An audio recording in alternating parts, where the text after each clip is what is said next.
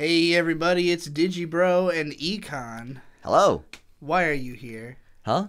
Why am I here? Yeah. Why I'm here because I'm bringing an endangered animal to a wildlife refuge. Okay. What's it called? You know, I'm gonna be moving abroad to teach English pretty soon. So I was like, I have this huge collection of anime and manga stuff, and once I leave, they're all gonna go into my mom's attic and get eaten by silverfish. So I might as well take them to someone and somewhere where they'll be appreciated and protected and kept from all the fucking bugs that would eat it otherwise. Somewhere where they will look at home. Yeah, exactly, right? So that place is my house. But I figured, why not show off all the shit that you're bringing here? Because you have fun, esoteric collection stuff. People love collection videos. I try to make them, but they take forever. And I don't know if we're going to get through everything you brought, but we'll at least try to get through some of the most interesting stuff, I guess. Yeah. What's it called? Like, this is the mother of all unboxing videos. I think we unloaded like 500 pounds of stuff. Yeah, well, let's break into our first box then. Okay. So this first box is mostly some doujins, some official storyboard Cels and whatever. Right off the top. Right off the top. Turn A Gundam Cell. Yeah, that's from the final episode where the Turn A and Turn X fight. And Mr. Little Pretty Boy over here, like the mechs break down and they get out of their mechs and he pulls out a fucking katana and runs at what's his face? Jim? Was it the antagonist in Turn A? The guy who looked like a J-pop star? I don't remember. Yeah. And with the long blue hair and he was in Turn X. I remember Harry Ord. Huh? Oh yeah. But like that's the Char guy. That's not the villain, you know. The villain's barely ever the Char guy nowadays. You know? Yeah. Yeah, because they realized Char was too popular. Char was never truly a villain. He was always. Did you watch Char's Counterattack? I mean, okay, not never truly a villain. I just mean he didn't start as necessarily a villain. No, like he's been an. I mean, now he's like a complete sociopath. Now that he has a backstory and everything. Yeah. What's it called? No, they realize how popular There's Char also was. on the other side of that. Oh yeah, it's the original. Put it up to the lens. It's the original Genga that they used for the cell. What's it called? They'll usually package these with Cels and stuff. You can open it up if you want. I'll open it up. I was originally gonna get this framed, but you have to get these framed in like special UV resistant stuff. What is this from? This is a Genga, or was it an original sketch? It's a key frame from Azumanga Daioh. It's Osaka. See? That's what I thought. Yeah. There's another one behind it too. Yeah, I'm gonna go in there. You show the one you just opened up. Oh, you already put it. Yeah, I already put it away. This is a cell from Giant Robo, The Day the Earth Stood Still. What's it called? I can't remember which episode this was from. I think was it 3? Like, what's it called? When the hero. I can't believe you have a Giant Robo cell. That's fucking sick. This is a birthday present from. You have like two of the most like M cells like imaginable. Like. Yeah. Oh, what's it called? I missed out though. The guy was also selling. What is the proper way to handle this? It's kind of stuck to the lum cell underneath it, and I don't want to damage a fucking Urusei Yatsura cell. Oh shit! This is actually stuck. It's been there for so long. Ooh, fuck. I'm not. My hands are off of it. If anything happens, it's his fault. Historical artifact here.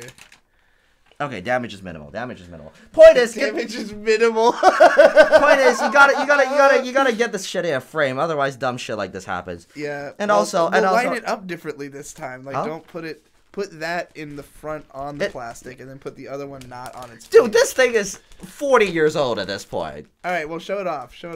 It's another cell from Urusei Yatsura. What's it called? It's a great cell. It's a fucking gorgeous cell. And in this cell, you actually get to see a lot of how cells were produced, because this is actually 2 separate layers of plastic. The line work, what's it called? Black lines are actually on top, and the color is actually sandwiched. One layer is right here. You know how cells are in layers, right? Yeah. So the green layer is in the middle here. But on the back side, if you look at the back side, what's it called? Is it possible to like fray the layers, or are they like? Are you gonna take this apart irreparably and like destroy this goddamn cell? I didn't know that cells were like stapled together multiple. Yeah, that's how they keep them in place, right? So the line work is on the very front, the green is in the middle, and then the beige color for skin is on the back. Amazing. Yeah. Really should get this frame. This shit is falling apart. This is probably worth like several $100s now. Put it in a position where its face is not touching the paper.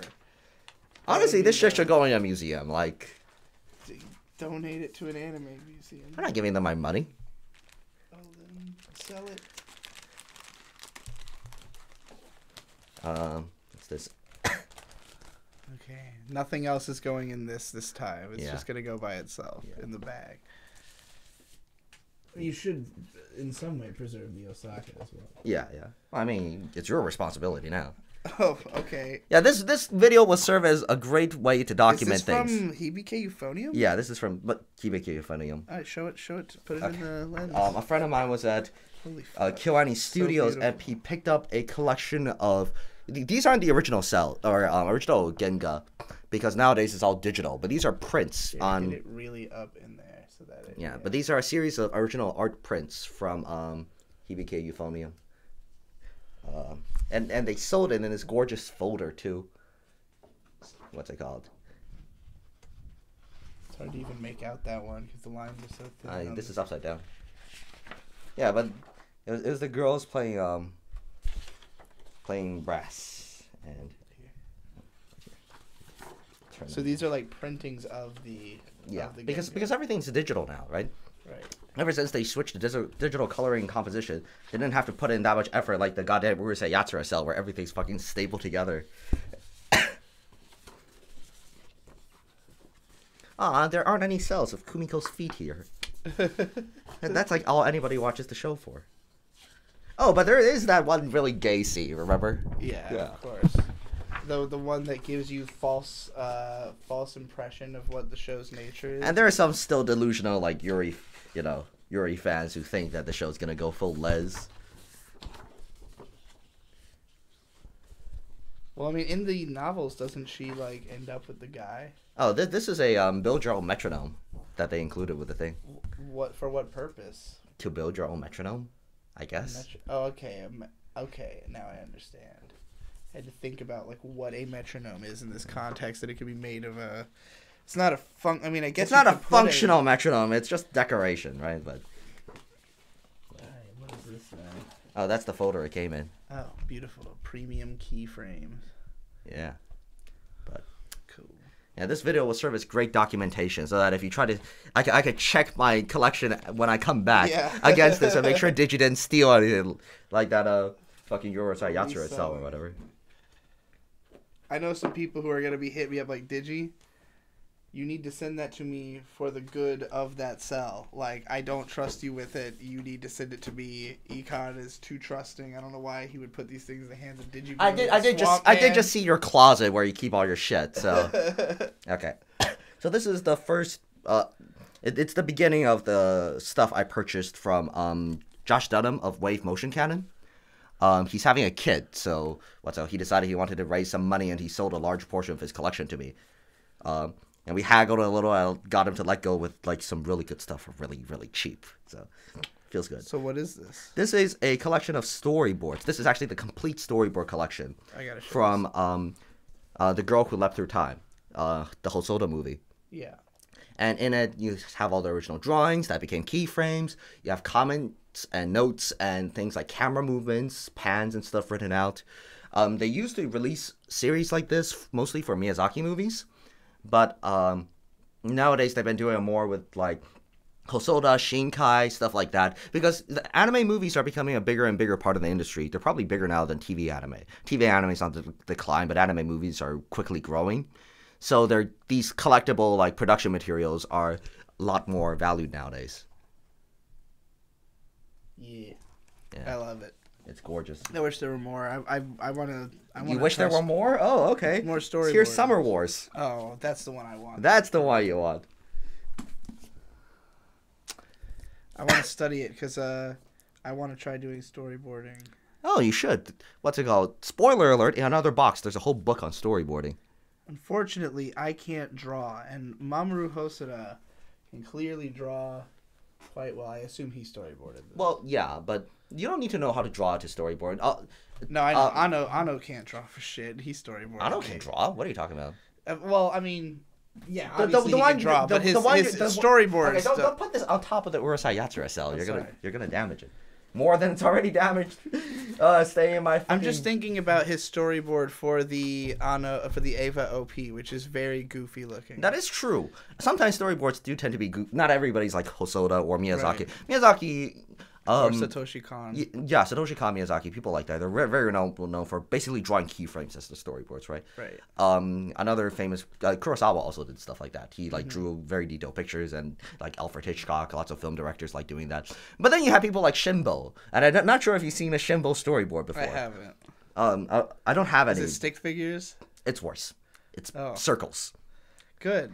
They are circle. They are circles with the character's name on it. That's perfectly fine. I can draw a better storyboard than that.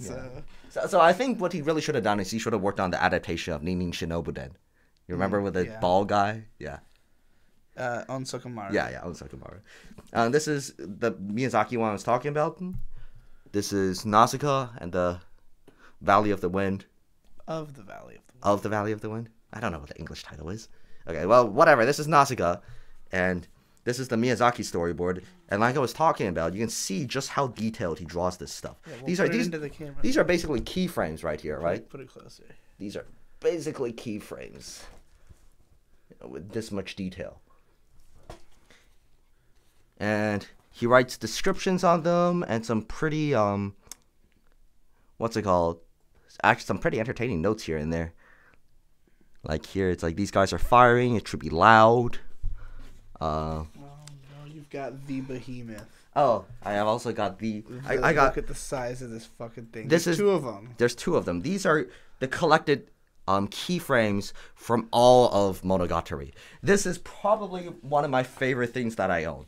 It is my treasure. It's one of the greatest things that's been made. Yes, like, it is. Why isn't there one of these for every show? It is Oishi's genius at full display, and it reveals. This one appears to be the backgrounds. Yes, that one is the backgrounds.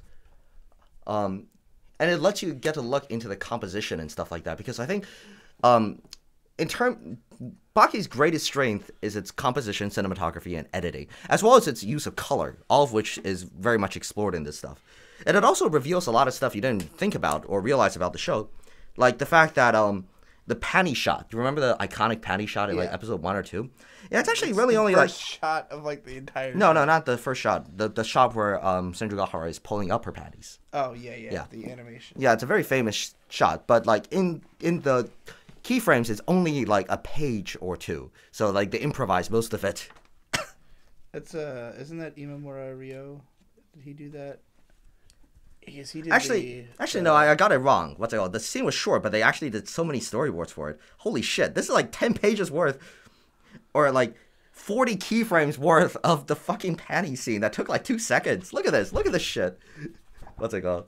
You gotta put it up in the camera for them to look at. Yeah, I'm trying to find the page. Right here. It's like a single motion with like a billion different keyframes. Oof. I was thinking about something else, I guess. But yeah, these books are. Well, they cost me about $100 each, but it was well worth it because this is for each box. You mean? Yeah, for each box, but it was well worth it. This is still like one. I can put whoever I want in the front of it. Yeah, but you have to do it in order, man. It's all about doing it in order. No, it's about putting best girl in the front. Which is best girl? I don't know. I'm looking at all of them.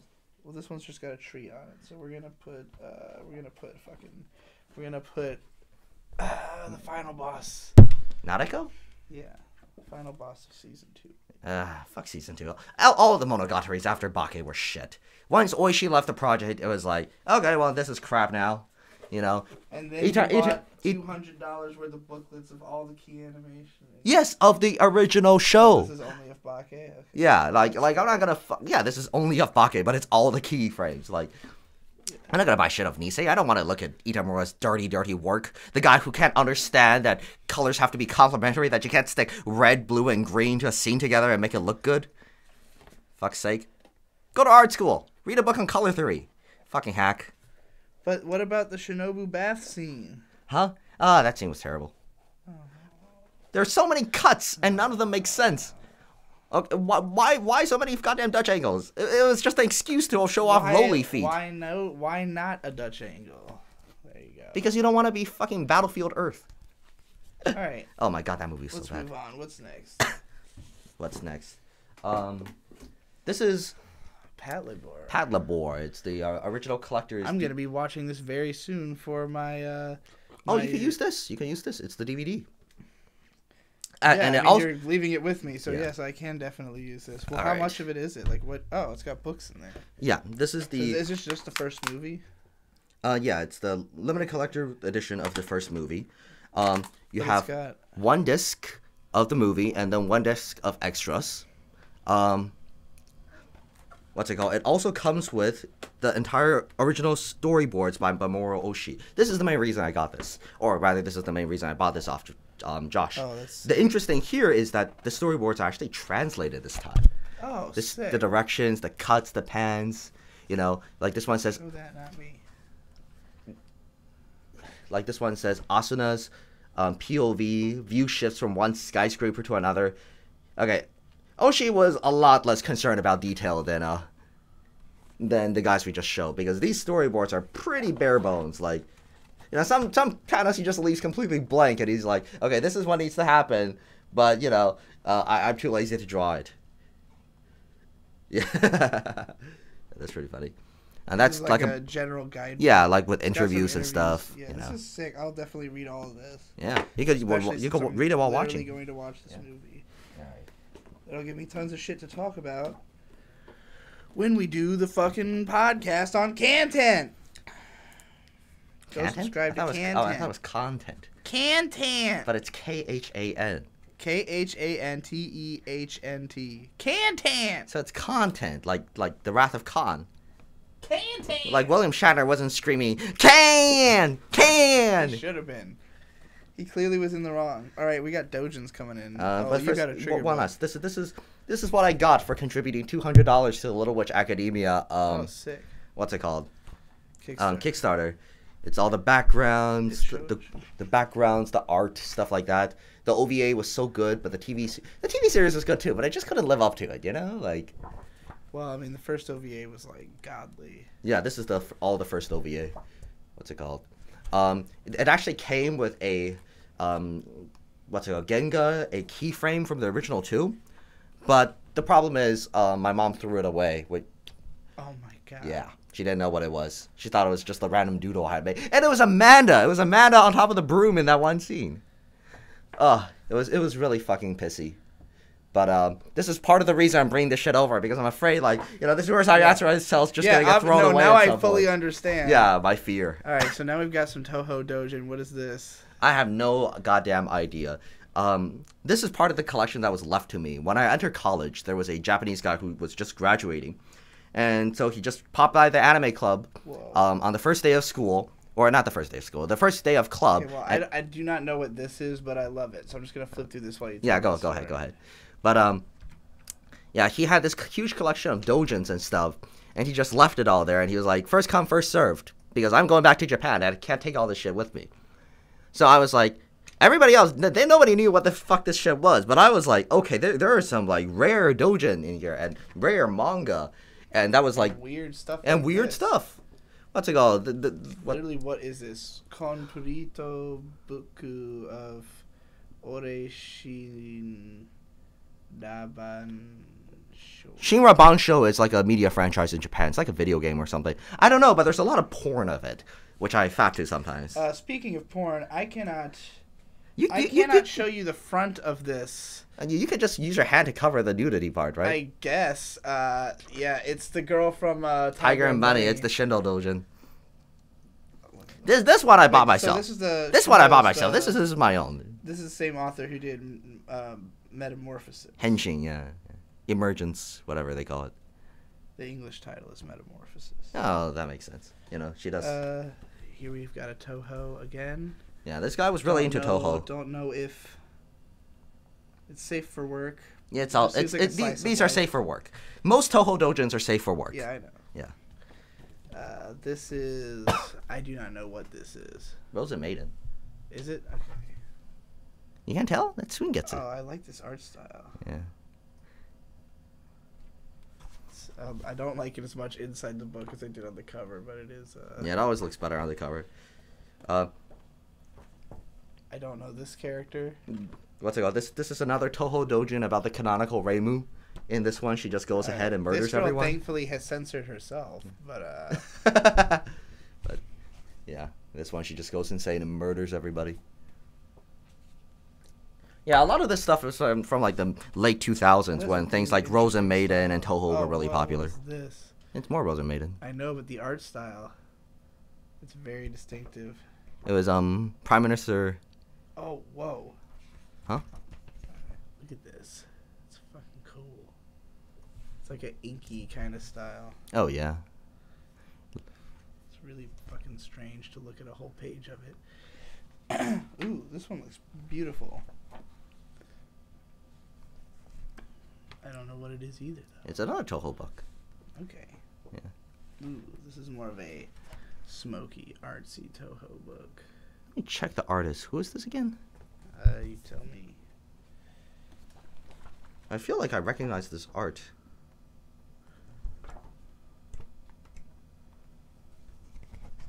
I like the cut of this girl's jib. Amida Kuzu. Nope, never heard of him. Oh, we got a Cyrano. Cyrano in a lonely, beautiful world.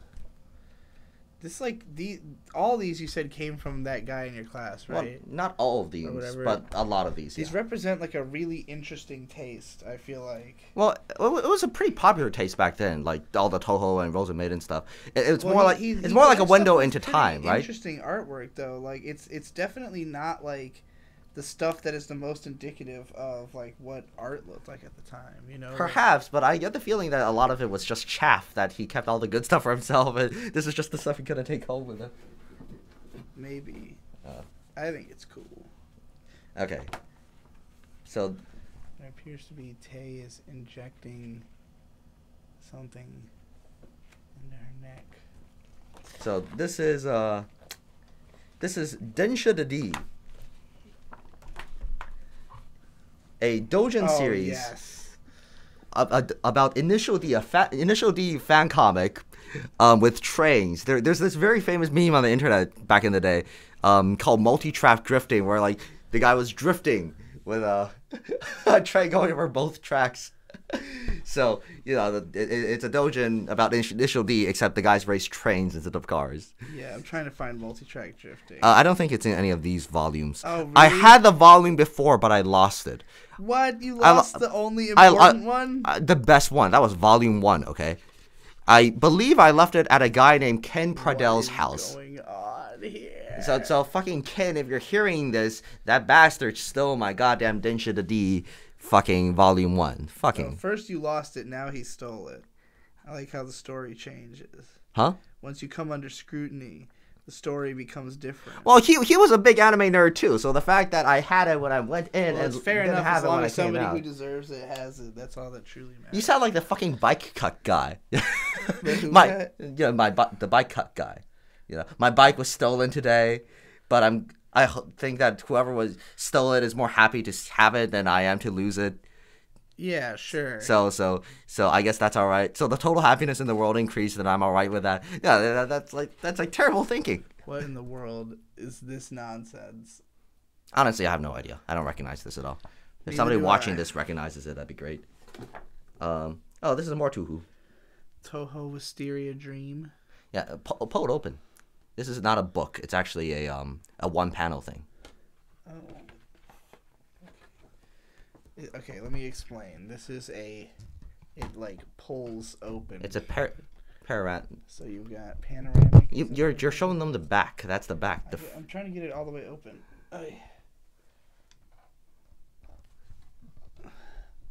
It's so much Toho's. You could put this on like a wall or something. That'd be pretty cool. What do you think I could hang this with though? Because it's kind of heavy. I don't know. I don't know if I could hang it without damaging it. Like a shelf? Yeah, I could put it on a shelf. That could work. I mean, it's got My Girls on it. It's got all the fucking you know, all the basic bitch Gen 1 shit that I like. So basic bitch Gen 1 shit. This is literally the Gen 1 spread of Toho's. It's like everything from Embodiment of Scarlet Devil up through whichever one Konpaku Yomu was introduced. And that was Perfect Cherry Blossom. It doesn't have Imperishable like Night. The first two Windows games. Yeah. I didn't realize Yomu was that early. This is another weird Toho Dojin. Ooh, I like it. I like this cover. Cool color aesthetic. Let's see what it looks like on the inside. Oh, it's got. Oh, this is actually really rad. This has some really sick color work and some 3Ds. These would be like delightful album covers. Yeah. Right. I would watch like a version of like Show by Rock that had these designs. Like a Toho Show by Rock. What are you looking at? This is a Sun Red Dojin. Oh my god. Yeah. No, that's obscure. Yeah. Right. Here, just show it to. You want to hold this one? Yeah, sure. Explain that one. Actually, I don't even know what this one is. I don't recognize any of these characters. Do you? No, I have no idea what the hell that is. Yeah, not sure what this one is supposed to be. What's it called? Like a rhythm game or something? I'm not sure. There's a Swamp Thing in here. Aaron. That wasn't that was mine. What's it called? I don't know why it was in there, but the Swamp Thing is mine. I love it. Immediately. Oh shit, there's some real legit fucking. Hell yeah. That's my fucking. That looks awesome. I've definitely seen this guy's work before. What's his name? I have no idea. I mean, it's on there somewhere. Sasakuruma in 2009. Yeah. Like I said, most of the stuff was from like a while before I started college. Amari Mite Dojin is in here?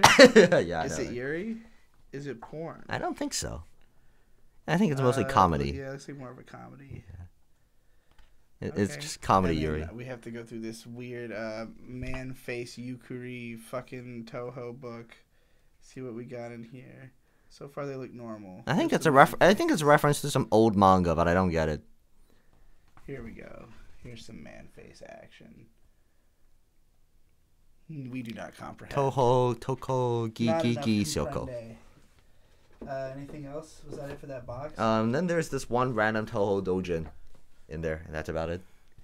All right. Well, do you want to show anything from it? It's look interesting. No. That's it for this episode. Then we're gonna do one box per episode. One box per episode? Yeah. Okay. So see you next time. All right. This is box number 2.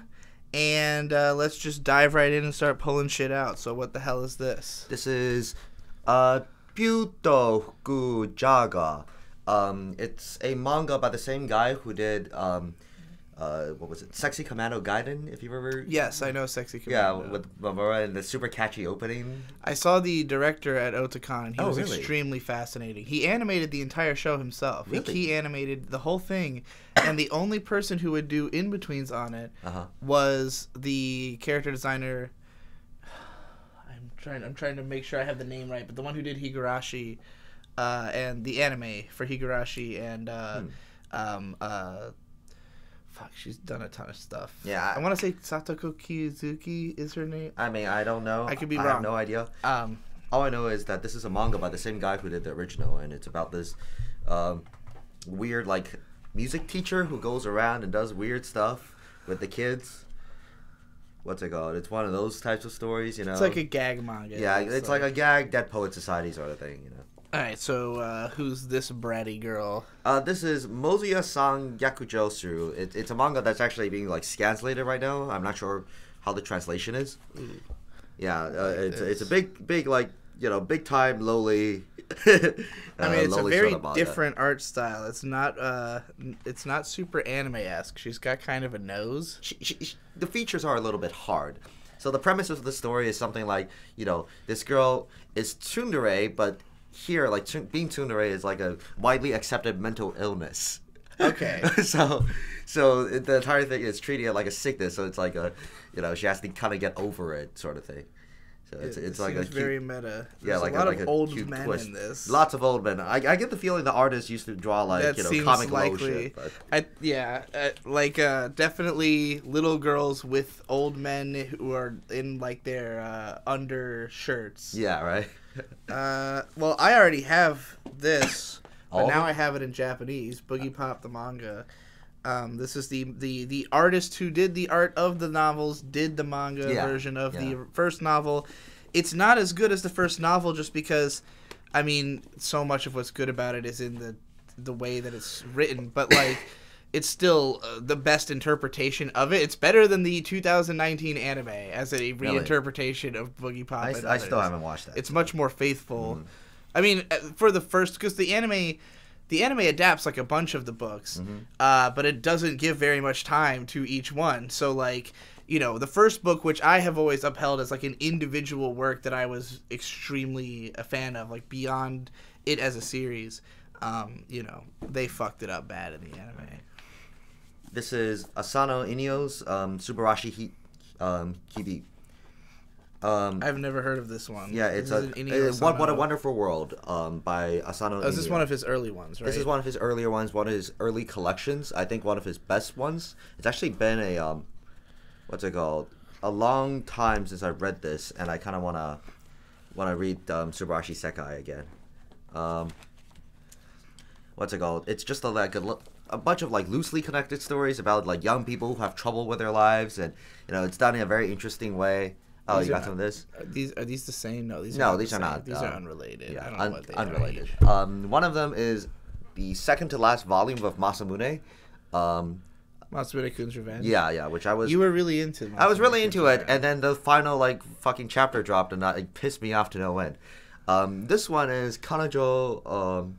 What is it? It's Kanajo Mamoru. What is this volume 51? No. It's. Oh, that's part of the title. Yeah, part of the title. I think the English name was like 51 Ways to Save Her or whatever. It's about like an earthquake in Tokyo, and some guy gets stuck with like a Lolita girl and whatever. Yada yada. It's not very good. Amazing. I don't know why. You have Japanese volume 1 of Bartender. Yes. This is a very, very cult remembered show from the mid 2000s. It also it was the only masculine slice of life show in the 2000s, which is now a much more common genre. Yeah.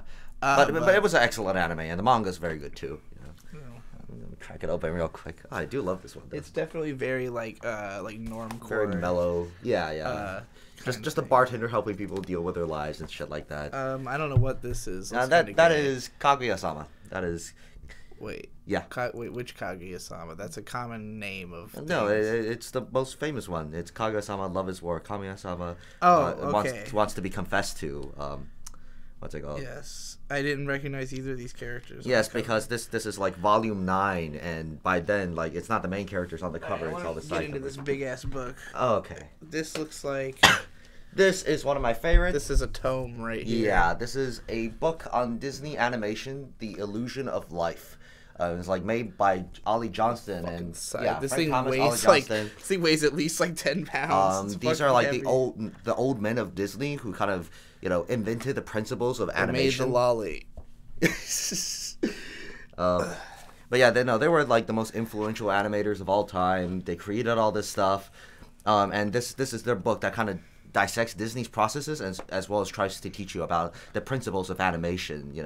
Like swash and stretch, deformation, exaggeration, etc., etc. This is the absolute epitome of a coffee table book. It is, but it's also a really interesting read. I think everybody who wants to like take animation seriously, whether they want to become an animator or just learn about animation or sakuga or whatever as a hobby, in just 2 weeks, you should read this book. This is like one of the best books on animation ever written, I think.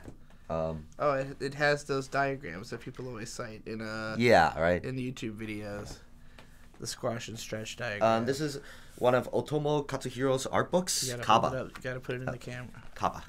Otomo Katsuhiro's Kaba. You're showing them. What is it?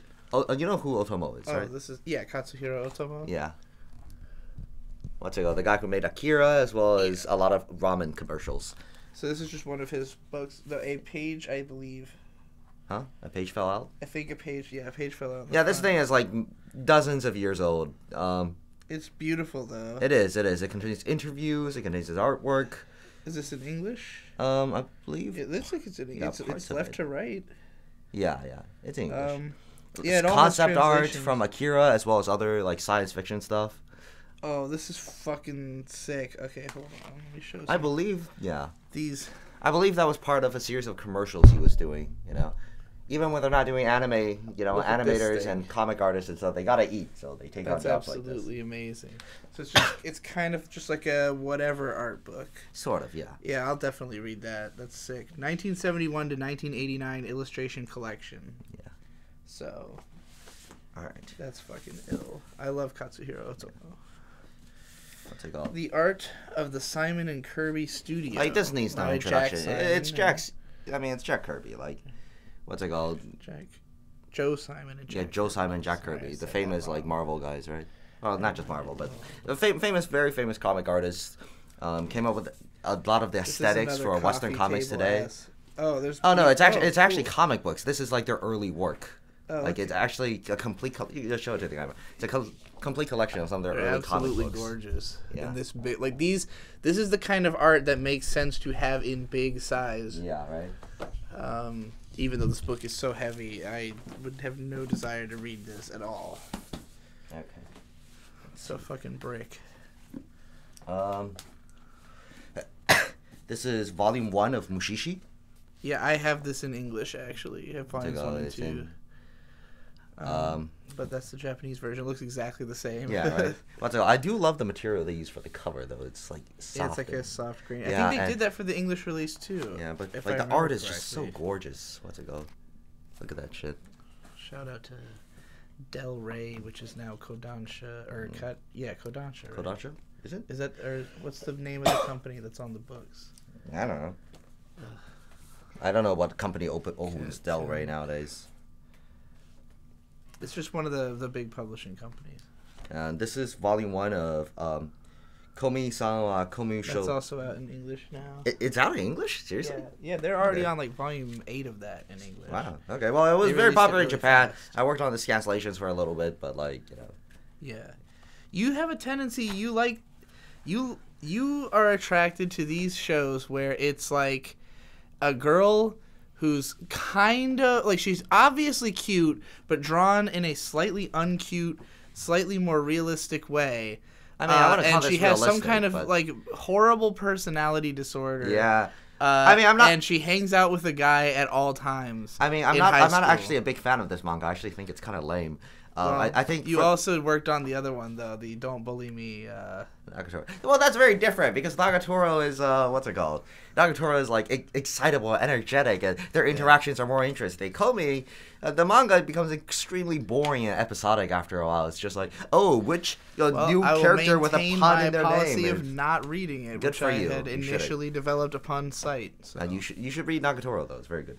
I already have it. I literally am reading it. No, this is a treasure. This is the first 3 volumes of Tonari Bushi no Ateria. What is that? Atori. Yeah. This is also coming. Which had Atelier. Yeah. This is a manga I've also scanslated for a while now. This is a passion project for me. Hold on, we gotta show. Because it's fucking gorgeous. It's so beautiful. You recommended this manga in your video 5 like manga you should fucking read, you dumb motherfucker. What was it called? I don't remember. But like this manga has some of the I'm trying to find some of those crazy panels. Yeah, some of the best paneling I've ever seen in any manga ever. I think there were some crazy panels in like volume 2 or 3. There's moments where it like where like the panels break down and you just become enveloped. It's just beautiful. Yeah, it's just absolutely gorgeous. Here's a good example, right? What's it called? Look at this. The panel transforms into like this glowing little globe where the girl is just, it's so beautiful. It's very nice. All right, moving on from that because we've already given it a solid recommendation in Yeah, but there's like this one really dope panel. I think it's in one of these. If you're looking for the big crescent one, that's what I was looking for. I'm not the big crescent one. I'm looking for the one with the window. I want to know about this because it's all red. Is this Me and the Devil Blues? Yeah, Oreto Akunano Blues or Bruce. So you were telling me about how. So I knew about this manga, and this Actually, was I have the entire collection right here. It's not just one volume. This manga is set in America. It was getting released stateside when it was releasing, but it got canceled in Japan. So the guy went and wrote Prison School and wrote it to be like a huge farce. You were telling me this earlier. Then what's it called? This was like his like real like life's work, you know. I mean, this is like a serious drama. Yeah, this is a serious drama about like blues history, and like it's drawn just gorgeously. Bars it's got like these amazing in the 1800s. Yeah, it's not 1800s. It's like early 1900s. Early 1900s. Yeah, it's blues, right? So you know, just an absolutely gorgeous manga. But they canceled it, and the creator was apparently really pissed, and so he decided, you know what, I've had it with this industry. I am just gonna make the most pandering, stupidest shit, and get my bread that way, you know. And so he made Prison School, and you know, which in a fit of despair became incredibly popular. I just want to really remind everyone that the whole page is red. It's really fucking cool. And the other volumes are different colors too. Oh, but, that's so sick. I love it. Yeah, in like a fit of despair, he just like, you know, it just became super successful, and he just said, "Fuck it," you know. And ended Prison School on like a super like. By the way, they all have 666 on the back, which is metal as fuck.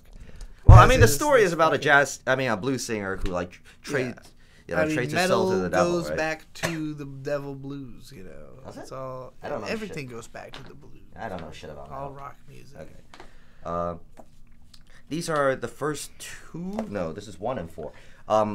These are 2 volumes of Fuwa no Tane, which is a Japanese horror manga. It's a little more subdued than a lot of other stuff, and not a whole lot of it is translated, I think.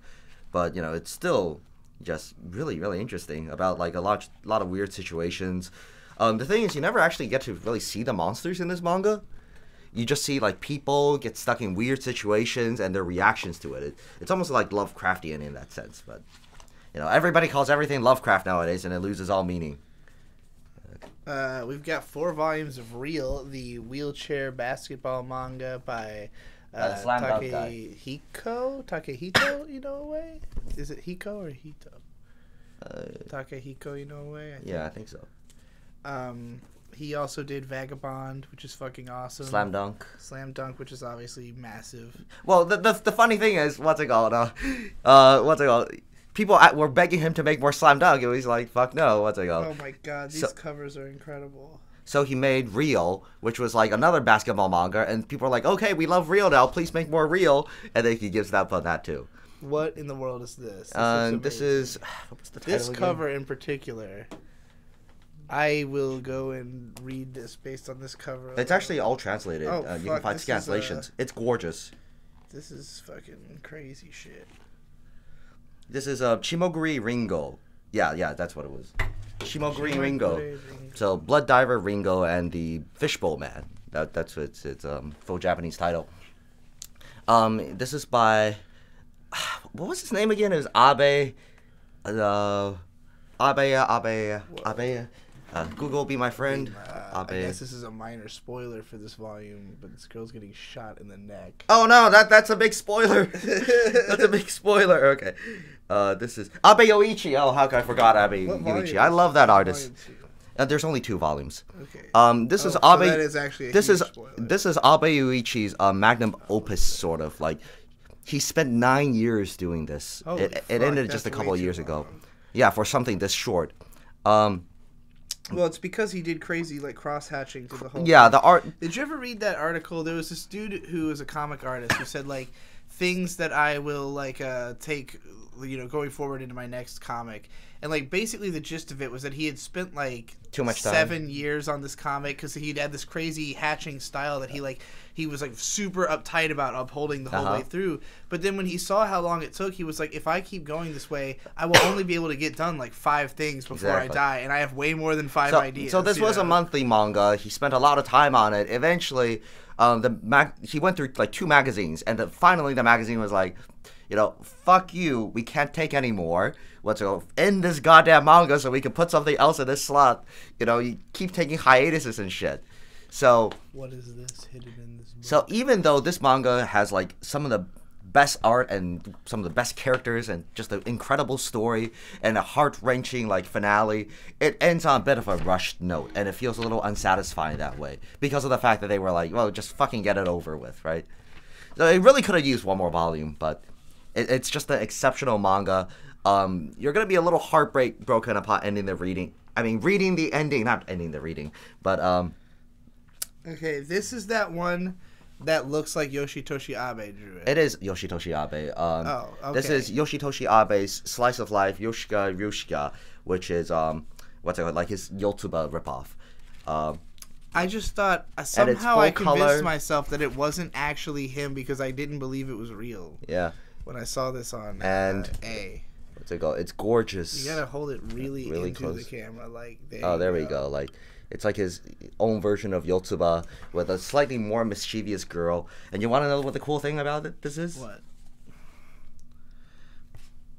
What are you trying to show me? You are not putting it in the camera very well at all. Yeah. Oh, the signature? Yeah. Yeah, this is... I have a bunch of signed shit by Yoshitoshi Abe. Yeah, this is a signed copy from Yoshitoshi Abe. I got back in 2011. We got 5 Japanese volumes of Watamote. I don't think that needs any explanation. Well, actually, no, I have more than that.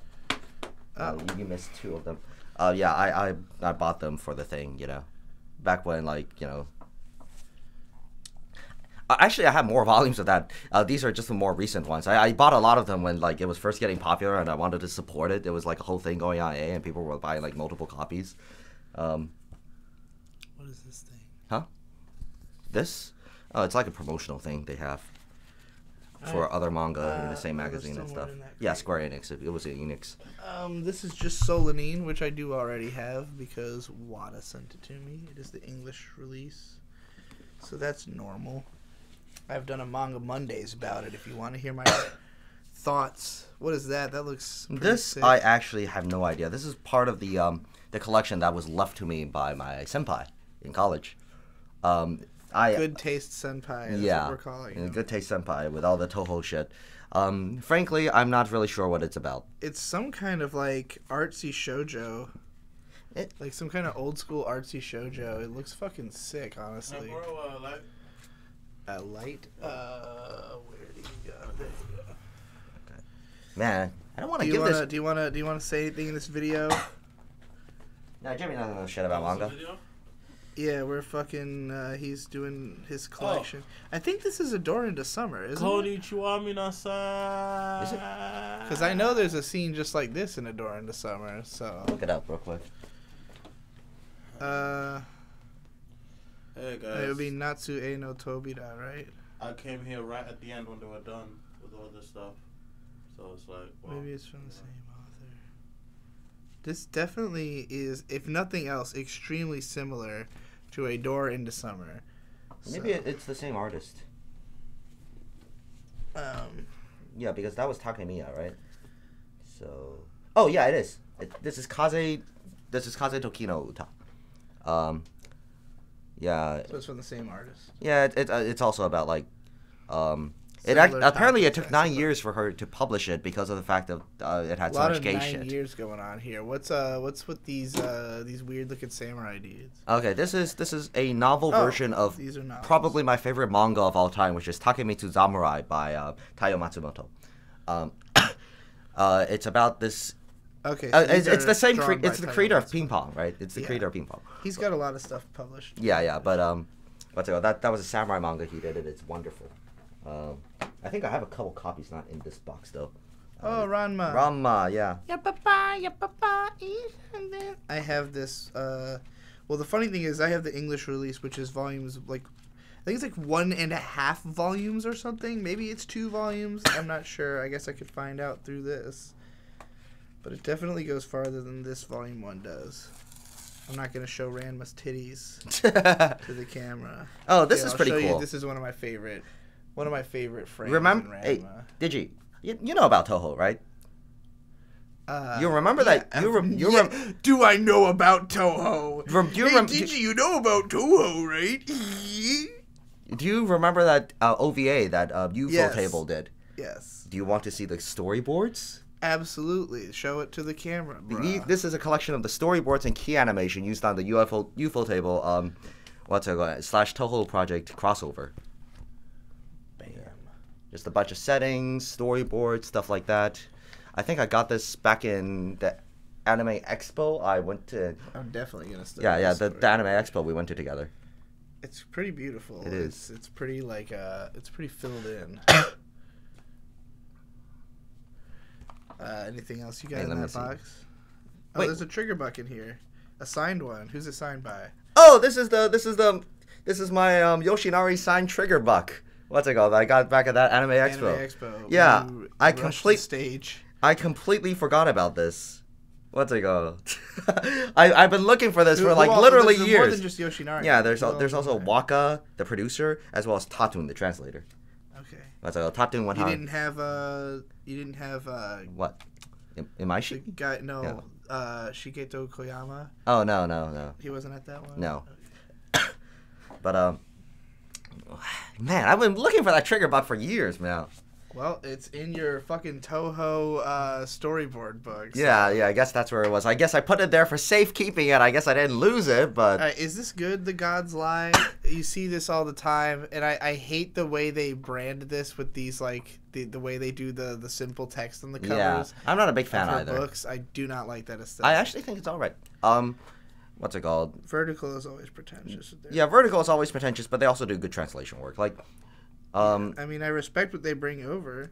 I think there's some problems with it. I think the story might have been a little bit dragged out and stuff, but overall, it's pretty solid. What's it called? I really like the Act 2 in this story. Is it just this one book? Yeah, it's just one book. Okay. The ending might have been. I'll read it because The ending might have been a little rushed, but you know. Oh, and this is a copy of Yuru Camp. Yeah, we all know you stand Yuru Camp real hard. You had a whole video about it, right? Actually, I bought this copy more or less just to complain about it because. Oh. I was the English release or. Yeah, the English release. Okay. Because you bought it to complain about it. Yes. Did you make a video to complain No. about it? Because if you had done that, you could have made it a tax write-off if you made any profit Seriously? off of that video. Yeah, absolutely. If you start making videos where you like hold up your merchandise and talk about it, you can write it off as a expense for the video. No. So, but you know, I'm just but the giving reason this was- advice to everybody out there. If But you the wanna reason start was, buying manga. like, Eurocamp had amazing scanslation done by, like, actual camping enthusiasts. Yeah. So I just bought this because I was getting into an argument with somebody on, like, Twitter about, like, oh, official translations compared with fan translations. I was like, yeah, I bought the official translation. It doesn't have the stupid camping notes at the very end. And because, like, for the scanslation, they would do, like, 5 pages of notes on exactly what the locations they're talking about and the kind of camping tools and stuff. And it was very educational. But I think that's it for the box. All right, we'll move on to the next box. Box number 3. Box number 3. Oh my god, you have the Rec manga. I have the Rec manga.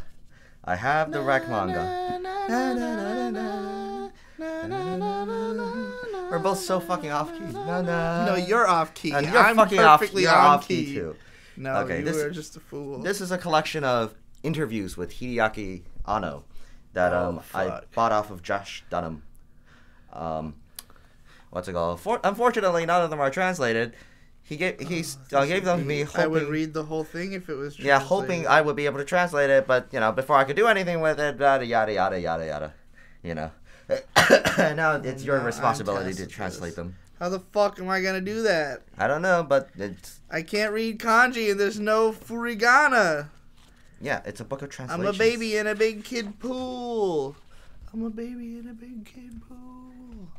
But yeah, it's mostly text. There's not. I'm showing like the images on the camera, but there's not a ton of them.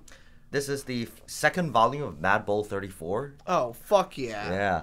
I don't need to be able to read this. I will read it anyway. Oh, look at that. Look at that fucking gorilla right there. Right away. Mad Bull. Mad Bull. Mad Bull. Oh my god, look at this shit. I'm so fucking hyped to have Mad Bull in my house. Alright, show me the next thing. Okay, this is Sekito Elegy, which is a romance manga about working class people, you know, construction workers basically doing like blue collar jobs.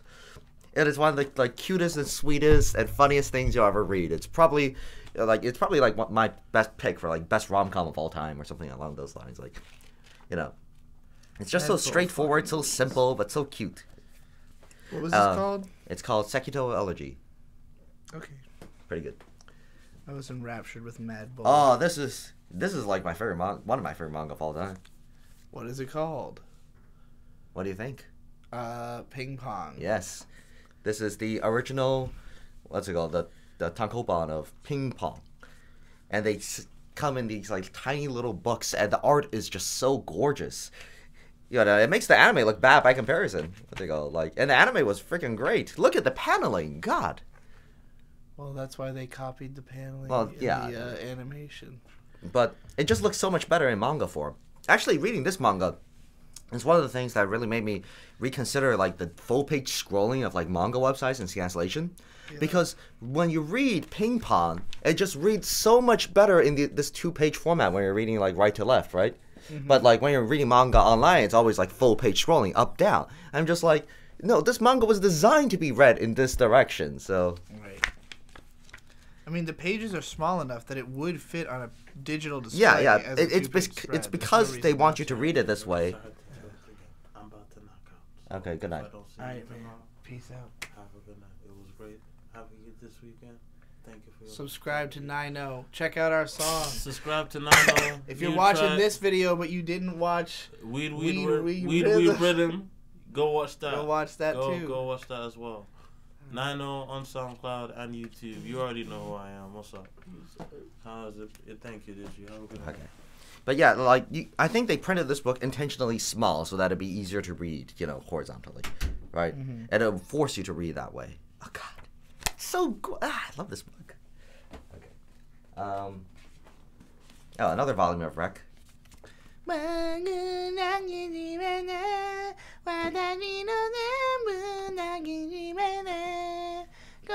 I don't recognize this at all. What's it called? It was part of the collection that was handed down to me. Wait a minute. This art style looks familiar, though. Wait, it looks like Sora Machi, but it's not, I guess. I don't know. It might be from the same guy, because I'm reading a manga from that author right now that also kind of looks like this. Can you tell what his name is? Can you read his name? It's all kanji. Ishiguro something. I don't know. Well, I don't remember the name that was on the book that I have because it's in the bathroom. So all right. I'm no help to you. These are two JoJo. Yeah, 2 volumes of JoJo I mostly just bought for the covers because like those are like 2 of the most iconic covers of all time. Come on. That's pretty fucking sick. Yeah, right. What you got next? Bokurano. I love fucking Bokurano. This is one of my favorite manga. Why? Because it looks like this, and it's got illicit sex and bleak nihilistic storytelling. This is another Asano Inio book. It's a collection of some of his short stories and just like some random sketches and such. I'm not really sure what it was published for. Whoa! This is what I opened up to. What a fucking page. What a spread. This is the most instantly excited I've ever been about a 2-page spread of Inio Asano artwork of any book of his that I've seen. This is probably my favorite thing I've ever opened up to. What in the fuck is going on? This is... I'm not sure. I never read that very... that looks like Poon Poon, Yeah, right? that looks like Poon Poon. Is this like more of a general art book, or... Yeah, sort of. But, like, that's what I bought. That's what I got it thinking it was, but it also has, like, an anthology of short stories, so I'm not sure. Okay. Either way, it's a good book.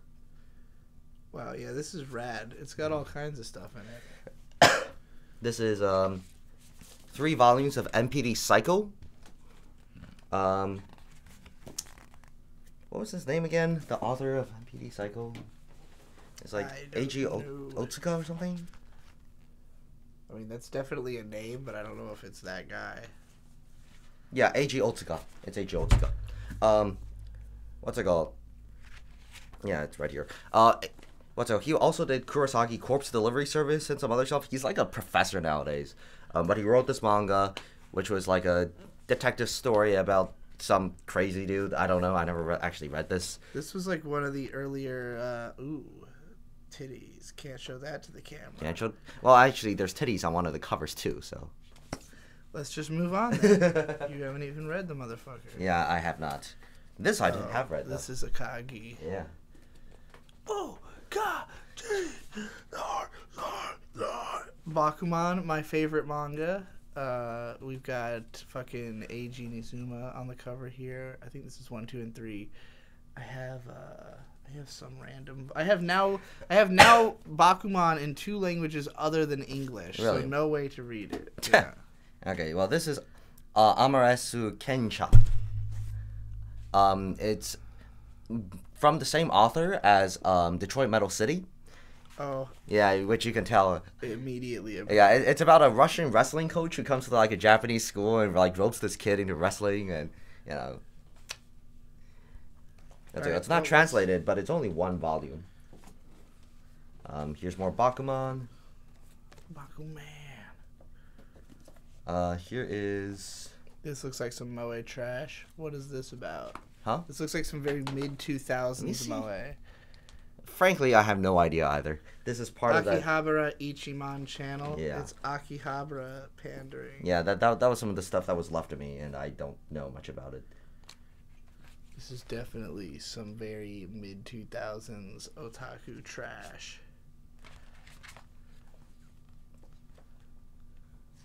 I mean, maybe it could be good. I can't read it. Oh, this is a what's it called? Pretty iconic one. This is The Film Lives On by Tezuka. Just go. Why do you have to go under the mic? You can just I can just go in front of it. Okay. Yeah, there. Right here. What's it called? It was his semi-fictionalized account of getting into the early manga business and early anime. So it's about the life of like an animator and a comic artist and whatever. This is Biomega Volume 1. I have this in English, and I did a Manga Monday about it, so you can watch that if you want to know more. It's by Tsutomu Nihei. He's good. Yeah, I don't know shit about this. This was made into an anime. This is out in America. Really? No, wait, maybe this wasn't an anime, but it is out in America. Oh. I've seen this cover before, but with a translated title on it. Seems like kind of a josei manga or something. Something like that. That's just what it's looking like. I'm not sure. Just going by this this art style. Gives me very josei vibes. This is Koei Oshigoto, if you remember that manga. I remember the OVA, Yeah, the that's OVA. for sure. Yeah, with the eroge voicing and stuff like that. Yes. How pornographic is this manga? Not all that much actually, because like even in the OVA it was mostly about the voices and stuff. The OVA was fairly pornographic though. Like it had censored scenes, but the characters were straight getting fucked like on screen. So Were they?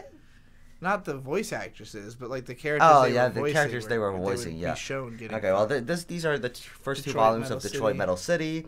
This in is Japanese. So this I is will not Mad be Bull able to read 2000, not just Mad Bull. Advanced Mad Bull. I didn't even know there was like a Mad Bull sequel. Oh, and Oh, here's look at this fucking. Look at the glorious. here's more Koei The Oshigoto. glorious Twin Towers, beautifully standing at the start of Mad Bull 2000, just a year before 2001. There's tits right away. Oh, Mad Bull is fucking a godsend. This is another Koei Oshigoto. The back cover, see this? This is indicative of the true nature of what lies inside. What's it called? 2 volumes of Princess Resurrection? Is Princess Resurrection good? No, I have not read this. You have not read it. This Yeah. is bequeathed to you. They tweet to me, but I also know it's not good. Why is so much of it the stuff that you had, like he had in Japanese? Like was he just He was read like Japanese. Okay. Yeah, what you know Honey this, and Clover. right? Honey and Yeah, Clover. I'm a fan. I mean, obviously, Sangatsu no Lion's like my favorite anime, and Honey and Clover is also very fucking good. You recognize this? Yes, this is Shigurui, Death Frenzy. It's easy to recognize because it says it in English on the cover. Which had an anime adaptation directed by Hiroshi Hamasaki, currently directing Blade of the Immortal. It's very similar. If you like the new Blade of the Immortal, which doesn't seem like a lot of people are watching because it's on Amazon Prime. This is Blackjack or Yoroshiku. I have not read this. Say hello But, to Blackjack. yeah. Is this like Young Blackjack? Not sure. I've not read this yet. This was also bequeathed to me. This does not seem to be Young Blackjack, but it does seem to be the same thing as Blackjack. Yeah, but he doesn't have the face scar, so it's hard for me to tell, right?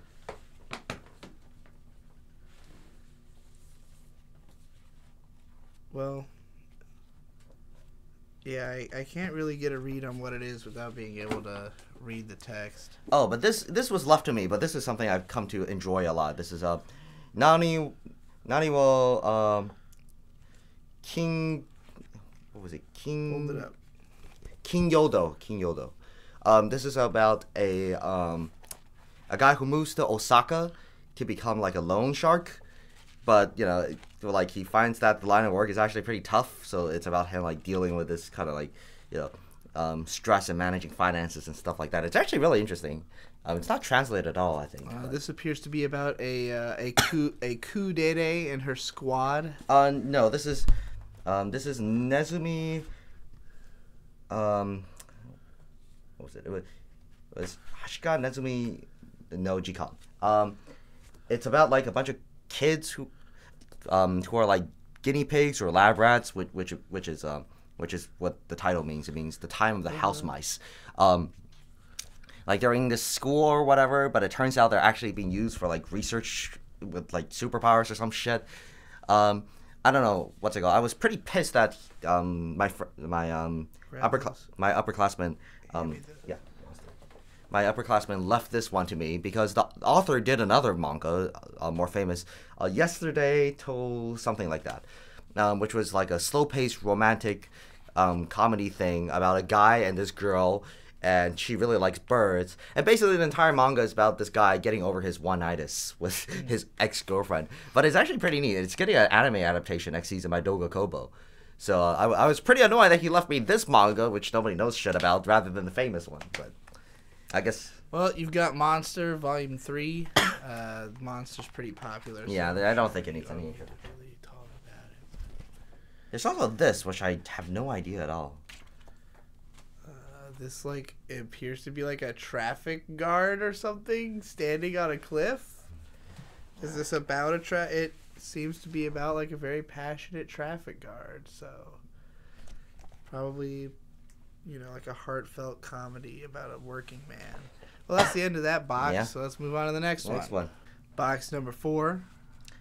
Okay, first, this is the box where I kept some of my English manga. So you had, like, the Raman. This is the original Ranma release. Yeah. Volume 9. Yeah. Maison Ikoku. Oh, wait. It's called... I've never seen it referred to as Domestic Dispute before. Yeah, this is a pretty early printing. Wow. Yeah, it's flipped just like all the others. Yeah.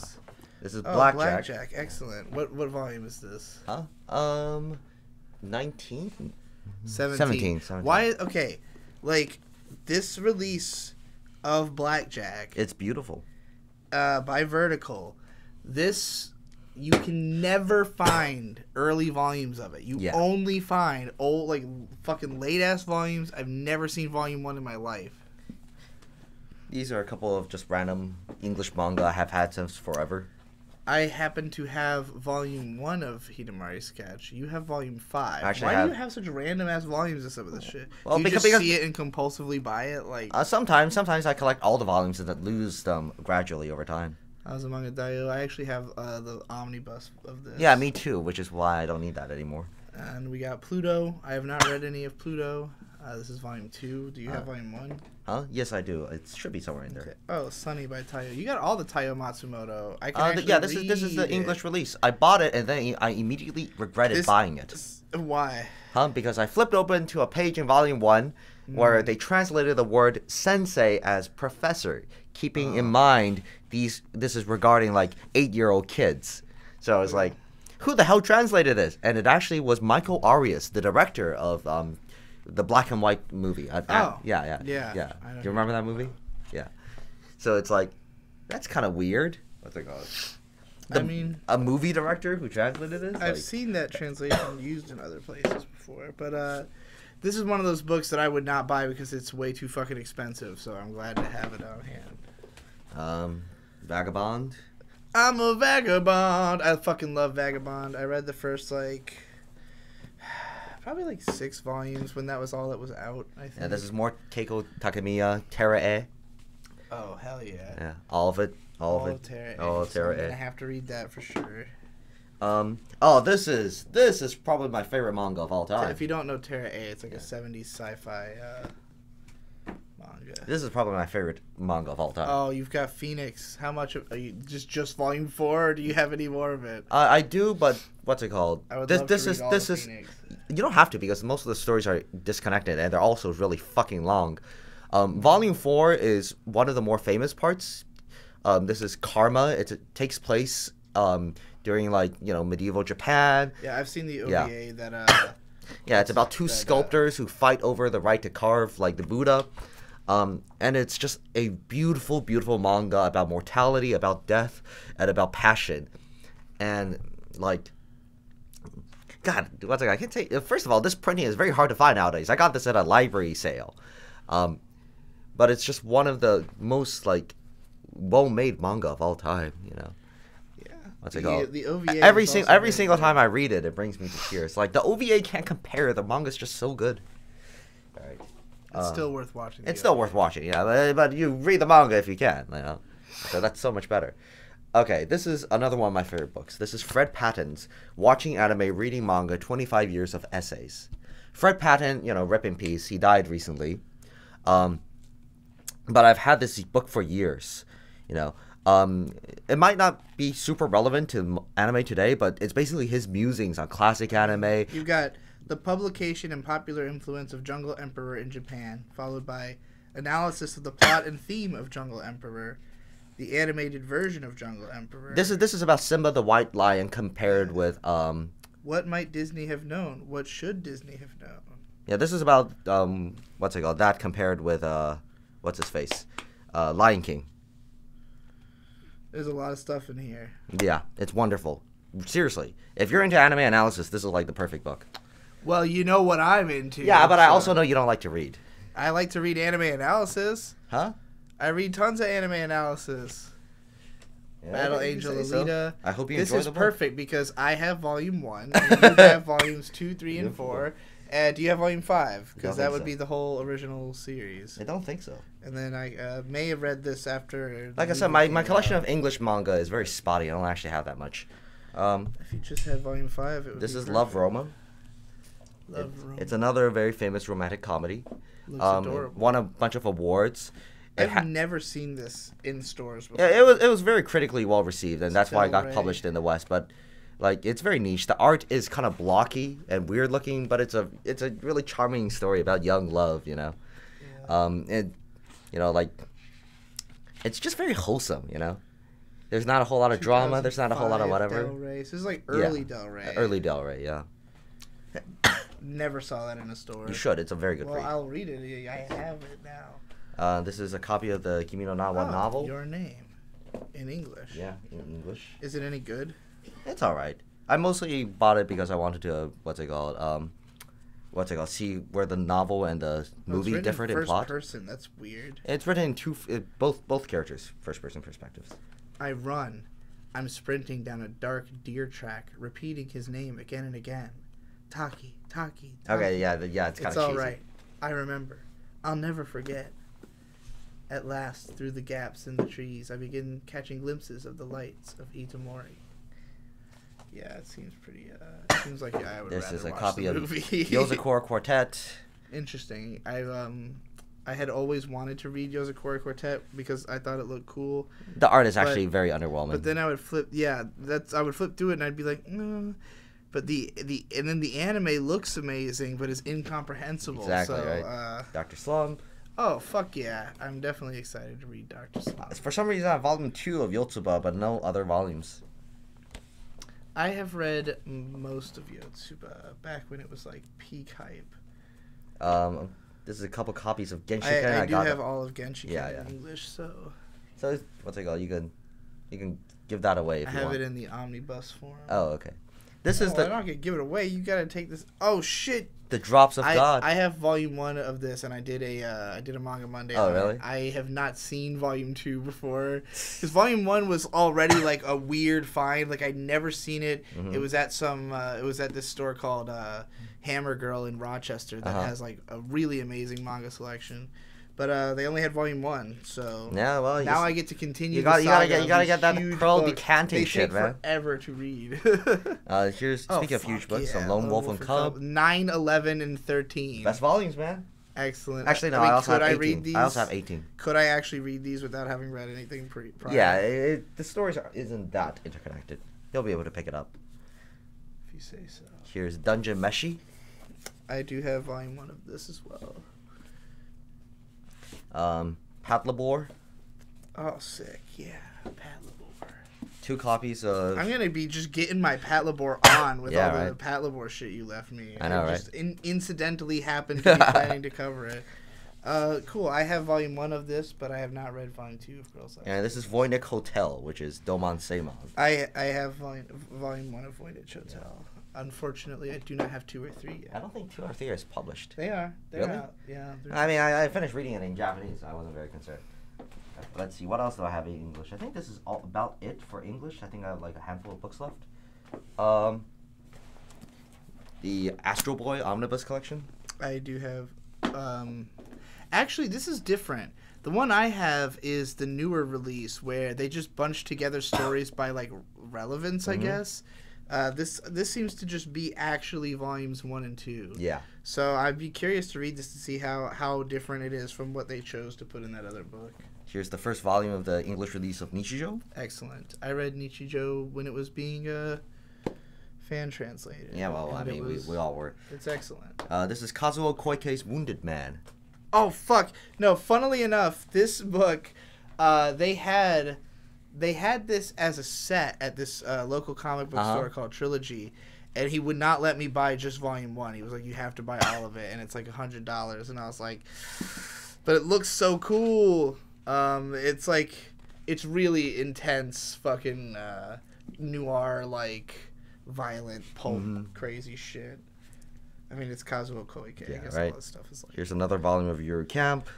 Yuru Kampu. I'm sure May will read these. She likes Yuru Camp. I think she'll like this better. It's Twin Speaka. It's about a girl who wants... I've been meaning to read this it's forever. It's about a girl who wants to be an astronaut and all that stuff. This had an anime as well that was also... It was like one of those... Like, it was kind of a cult like show. Like, people liked the show, but it just didn't have that, like... spark that would make something stick around like Haibane or Lane, you know, like nobody remembers Twin Speaka. About as many people might remember this as like Figure 17, you know. But I would love to read this. What else you got? Now back to the Japanese stuff. This is Pani Pony Dash. no, Pani Pony. Well, Pani Pony? Oh, God, this is collapsing on me. We got to start here. Just fill out the other row with the one that you've already done. Okay. So talk about Pani Pony. Well, I don't know much about the manga. I assume it's a 4-koma because the... You can open it up and check for yourself. Oh, it's actually not even a 4-koma. It's not. Wow. Okay. But, yeah, I mean... Pani Pony Dash was... It was a very surreal gag manga that was most very different looking from the anime. Yeah, like, but it was still a very surreal gag manga that was mostly known for making referential humor. And when the authors couldn't come up with any more, they asked fans to send in their favorite like references, so they put them in. So that's why the show is just like a non-stop avalanche of fucking references. Yeah. It's very much keeping in the spirit of the manga. Excellent. Okay, what's next? Then I got this anthology of manga called Ox, which I actually got from a friend. I don't know much about it though. Transfer more of these here. This girl's face though. This looks weird. Oh, this is Midnight Cafeteria, another big comics what's it called manga? What's it called right this here? This looks extremely weird. This is Midnight Cafeteria. It's a food manga about a bunch of guys who meet at like places to get late night food, and they talk about their lives and stuff like that, their marriages, their work and all sorts of stuff. It's like a very calm and somber slice of life thing, you know, because that's the kind of things you get up to in bars. Oh, this is okay. Yeah. This is what I was talking about earlier. Taiyo Matsumoto's Takemitsu Samurai in manga form. Oh my god, it is so fucking gorgeous, you have no idea. I mean, they're about to have some idea when I show them. what do you recommend I show? The final fight, I think it's in here. Do you want to spoil the final fight? Here's some cool looking shit. Is it in here? I can't remember which volumes I had. Well, in any case, Let me see. you can go read all Taiyo Matsumoto's stuff, because obviously you're a big fan of all of it. What's it? No. I need to complete my collection of Taiyo Matsumoto. I'm keeping this. I'm not giving this to you. I need to fill this out and get the other copies too, because I only have 2 and 4 right now. So you can take that with you to wherever you're going? Yeah, fuck it. If I'm going to Japan, I might as well go and finish out my Taiyo Matsumoto collection, man. Alright. Now here's for the complete stuff. This is volumes 1 through... Oh, you've got all of 1 through 6. Well, not all of it, but all of the first part of Otoyomegatari. That's it. This was sadly not in English. So what do you mean sadly not in English? You want it in Japanese. If you have not seen Otoyomegatari, this is one where you can just open to any random Yeah, page right. and It just is. be like, look at that shit. What It's the amazing. fuck is that? It's non-stop, just the most detailed fucking artwork of. Yeah, Kawamori is amazing at this. Emma was also quite good, but Otoyomegatari just has a much better story, I think. Look at that. It's about a bunch of Turkish women. Yeah, it's pretty cool. It's pretty cool. I read some of it when it first started getting shows. The last thing is my complete... Oh, if only this was in English too, I could finally read the rest of it. I have had volume 1. This is the complete forever. collection of Tsundome, which is a Tsundome. erotic romantic comedy manga about... Just look at the Yeah. girl. She is all of his fetishes. Yeah, what's it called? And it's about this guy in a club, and, they have a pact... What's it called? To not date any girls. So this girl comes in and she constantly teases him, and they start like a weirdly sexual, sadomasochistic relationship of like dom and sub and whatever. And it sounds like really weird and gross and fetishistic at first, but it actually develops into like a really strong emotional bond. And the manga actually ends up like being surprisingly wholesome, although the ending is just like heartbreaking. And I bought all of it I imported all the volumes in Japanese, because I was reading the official release, of which I actually do have 1 volume. I have the final volume. What's it called? And anyways, I was reading the ending, which is like, just notoriously sad. And I was like, my God, this translation is awful. What's it called? So I'm like, screw it. This is a great manga. It deserves a better translation and the better scans. So I'm just going to import all of the original manga and get my team to do it ourselves. And I never could find the time to do that. So now I just have a bunch of this. You're just spoiling yourself on the end.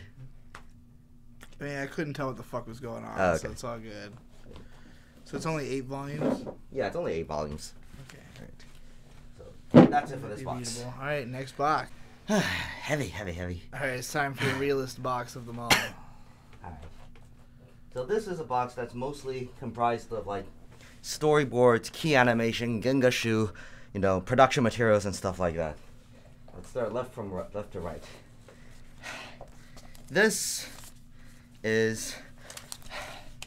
I crack it open. I think you can guess it, figure out what this is. I mean... It's production notes from Ping Pong. What's it called? Has, lots of background art, scene settings, key animation frames, character design sheets, stuff like that. Excellent. Pretty cool. Definitely read through that. Give it a look through. What is this? The art Of Grasshopper Manufacturer. Oh, sick. It's a signed copy I got from Suda51. Wow, where's it signed at? Inside cover. Oh, fuck yeah. Suda 5-1. 5-1, not 5-1. 51. Isn't that Goichi 51? Suda. Goichi. 5-1. Yeah, whatever. Oh, look at this shit. I mean, if you don't know Grasshopper Manufacturer, it's, they did No More Heroes, Killer 7. Yeah, this was back when me and Jimmy went to interview him at MomoCon a couple of years back. You interviewed him? What did you talk about? I don't remember. What was it like? Where was it published? I don't remember. Well, We were pretty drunk. incredible. I mean, what better way is there to interview Suda 5-1 than to be drunk off your ass? This book is fucking sick. Yeah, it's it got is. all kinds of good stuff in it. And don't lose it. It's fucking signed. I Okay. think, is this the same one that I have, or is Maybe. this a different Precure Doremi? This is just a Umakoshi Yoshihiko at Toei animation book. So it's not even just Doremi and Yeah, it's got. I think this is Precure. the same one I have because it's got Mary and Galley as well. Although mine has a different cover, maybe. but it's It's all the same on the inside? no. I think it might actually just be a different book with all the same shows. Honestly. Wow, that's weird. Speaking of which, yeah, this guy. I mean, Umakoshi is one of the Yeah. all-time greats. For oh, then you'll be very happy at what I have coming up next. Speaking of which, what's it called? This is a special 10-year anniversary Precure book I got, fuck. filled with interviews and stuff like that. This stuff's going right into our Precure shrine. Obviously. Right here. And there, I believe there's actually a written message in there from every single actress on Precure. Oh my god. Yeah. It's all in Japanese though, right? It's all in Japanese. You gotta... Yeah, those are just some character settings and introductions. I think there's one for every Precure in there. Amazing. They're sorted by color, surprisingly. This is when, Happiness Charge was coming out, I think? Yeah, because it was the 10th anniversary, so... no, before this. What is Before this whole, hold up. Here, you take this. Yeah, sure. There's, like, postcards of all the characters. Like, literally, they are functional postcards. I don't know who will actually mail these and not just keep them, but... Yeah. These are all the staff comments from people who worked on the show. There's like 20 pages of this stuff. Actually, more like 40 pages of this stuff. Look at, like half the book is this stuff. Yeah, just a bunch of staff comments about the show. Excuse me. There's the rest of the girls. These are folded in a very weird way. Yeah. Careful. Okay, what's next? Next is a Nanoha, what's it called, guidebook. Oh, I've got enough Nanoha shit in my life, but okay. I'm about as much of an expert as one could be on Nanoha without being able to understand Japanese. Here's a guidebook for Which is to say that I do not know what happens in the audio dramas. Oh. What's it called? Here is a guidebook for Kimi no Nawa, which I mostly got because the cover was very pretty. One more time. One more? Wait, wrong show. Wrong movie. I can't remember how any of the songs in your name go, so I just went to 5 centimeters for a second. This is a Gengashu from the K-On! Movie, filled with storyboards and key animation. Ah! Genga Benga! It's got the keys. Fuck. This has got the whole movie. It's got the whole movie, whole damn movie. Whole fucking movie. Well, maybe not the whole damn movie. It's not like the Monogatari books. It's a lot of drawings. I mean, it's definitely not the whole movie. Yeah, but, right. It's a lot of it. Just the good parts. This is a art book of Itaru Hinoe, who is the main artist on all the key shit. Yeah, she was also responsible for making all the characters look like fetal alcohol syndrome, Jenny Nicholson, goddamn, Mongoloid. Jenny Nicholson? What? Nothing, it's a joke, it's a joke. Did you mean Greta Thunberg? What? No. We talking about fetal alcohol syndrome? Who the fuck is Greta Thunberg? Never mind.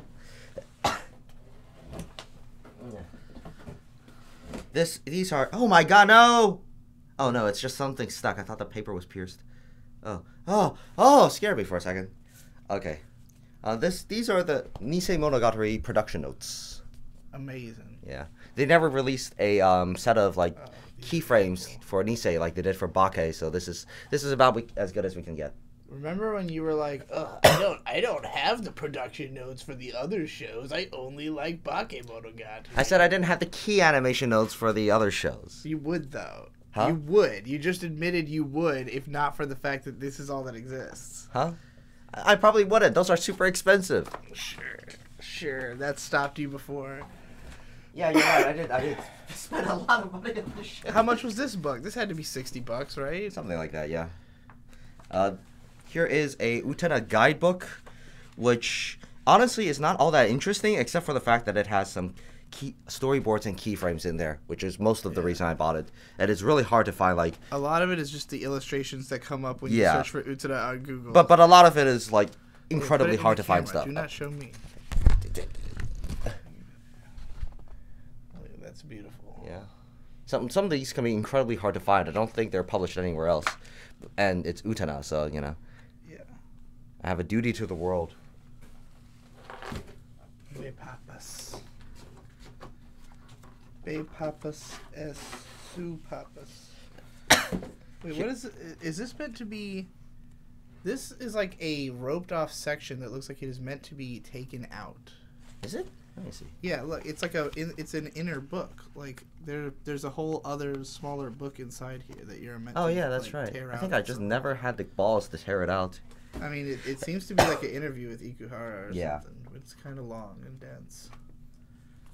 But I'm not going to bother tearing it out because I can't read it. Oh, it's my favorite. Akio Watanabe. Akio Watanabe. Yeah. And Character it's designer for Bakemonogatari. And it's not Monogatari. You have to understand. I mean, look around at my walls, anybody, and you will know there's Monogatari shit everywhere. I have tons of Monogatari art. Why? Because I love the character designs so goddamn much. But, like, Akio Watanabe did not only do... He also did Popothon. He was partially responsible for Caramel Dancing. He's good. He's good. He did lots of stuff. And a lot of these character designs you'll see later recycled into other series he's worked on in this book, because this is from some of his early work. Yeah. I can tell. That's why I'm excited about it. It's like, this is pre-Monogatari. Well, if you're getting excited, this is just a peek, because there's also this. What is that? Yes. What does Looks like Hidamari's What does it sketch. look like? What does it look like? It does. It look like Hidamari desu. The X's. Oh my god, when you see the other side. Oh, Yuno is one of my top tier cutest girls of all time, I think. They're explaining how to wide. No small wide, only big wide. It's all the production notes and character designs from the original series. It's the character sheets that they base the things on. This is a book I will spend some time looking at for sure. Oh my god, it's even got the Yeah, it's got the rooms.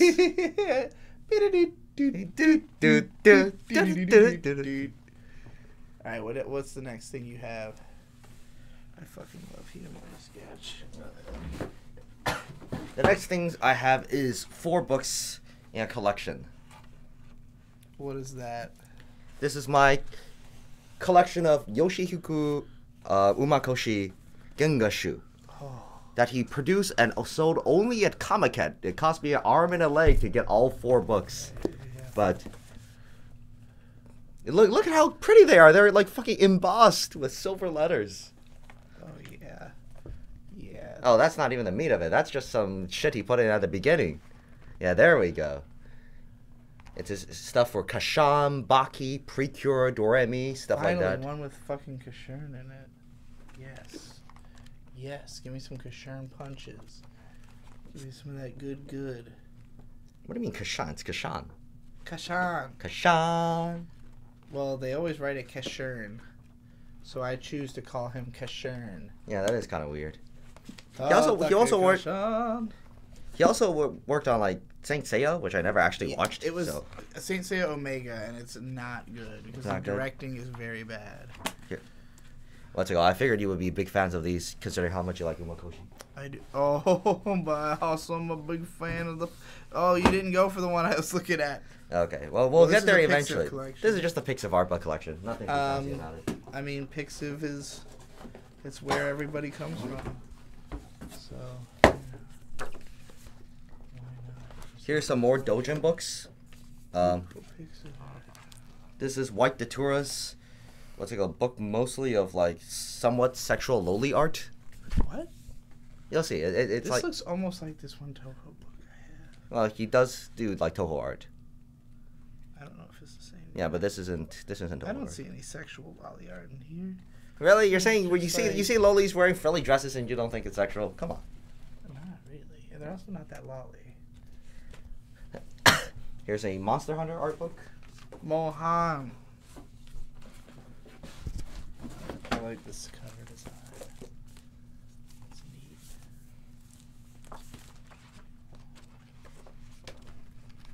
Okay, now this is the sexual loli stuff.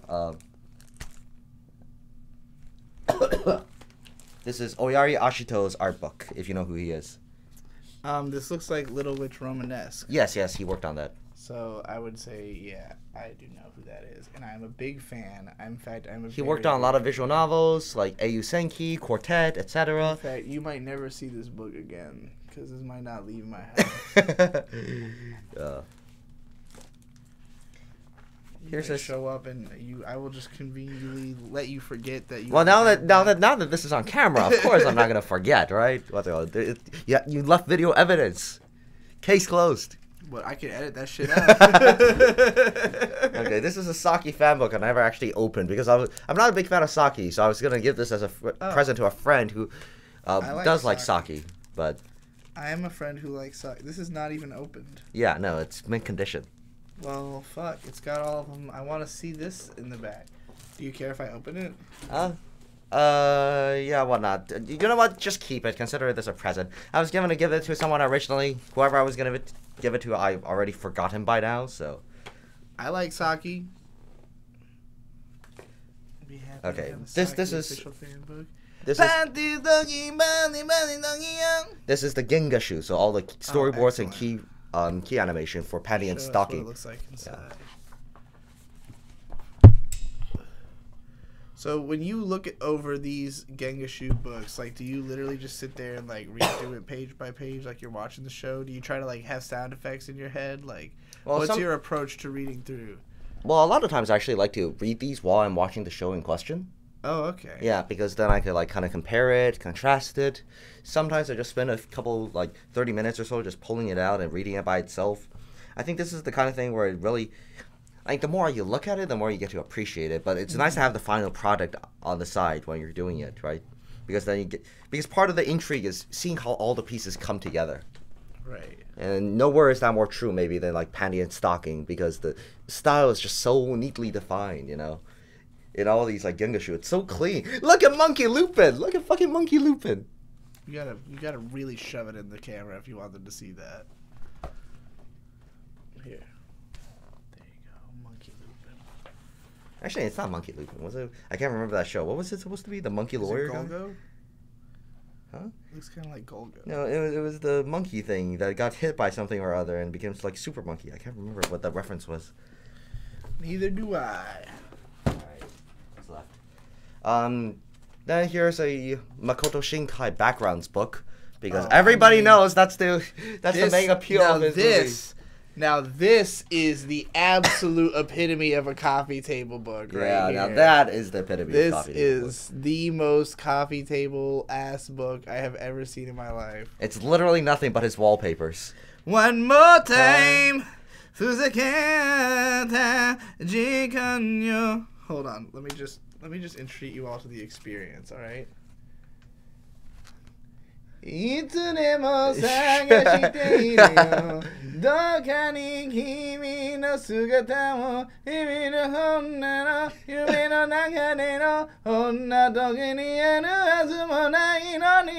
There you go. That was literally the same experience as watching the end of 5 centimeters per second. I actually got this book mostly because there's this section.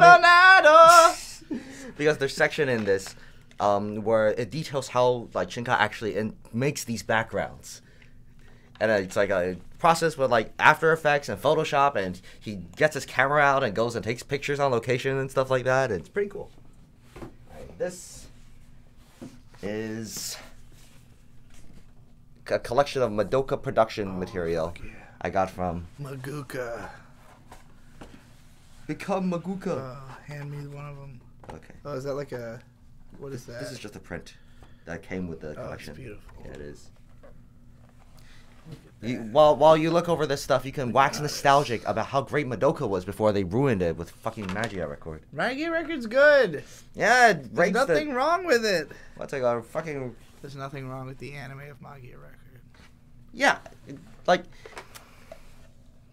like a rape baby can turn out to be successful. That doesn't mean the rape was a good thing. You know what I mean? Okay. All right. So that's the. This feels like design I feel like materials. This doesn't feel like it's designed to be opened up more than like a small amount. Yeah, well, you just have to mess with the spine a little bit. Really ease it open. What I like to do to preserve my books is I like to lay them flat and then pull the pages toward the center a bit at a time. Okay. That way it really stretches the pages out and stretches the spine out so you don't like crack the spine or rip the pages. Also, this is really interesting. This is a collection explicitly of Inu Curry.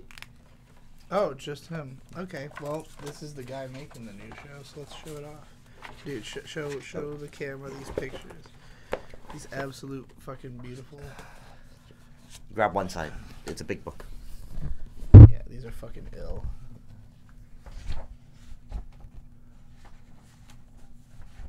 Here, slip back like a couple. Yeah, show Hey, what's this? Well, there's like a fucking piece in there. This one I will definitely go through as well. It's like a little postcard with a recipe on it. Oh, it's a recipe for Inu curry. Oh, that's amazing. I gotta make it. It's probably full of dog though. No, it just calls for generic meat. Oh, this is awesome. This is very like. It's a recipe for Inu curry. This is the epitome of my aesthetic right here. This is cluster punk.